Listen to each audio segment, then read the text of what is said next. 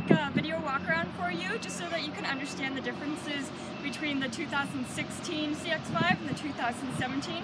So what I have here is the 2016 CX5 GS. So you have the signature Mazda grille with the chrome emblem. You have your LED headlights here, your LED fog lights.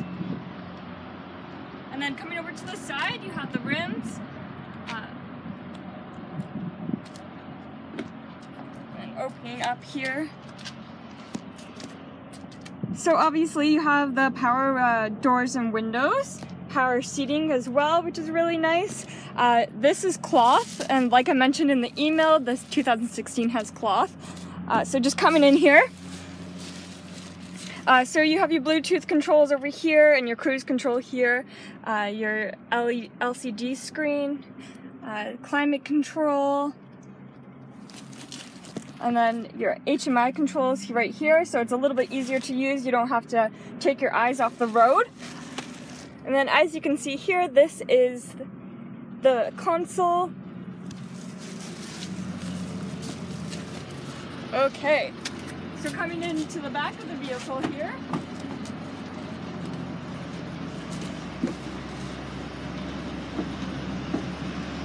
okay, so I'm about 5'5", Amanda, I don't know how tall you are, but lots of leg room, lots of headspace here, and there's even an armrest and drink holder in the middle here, so really cool.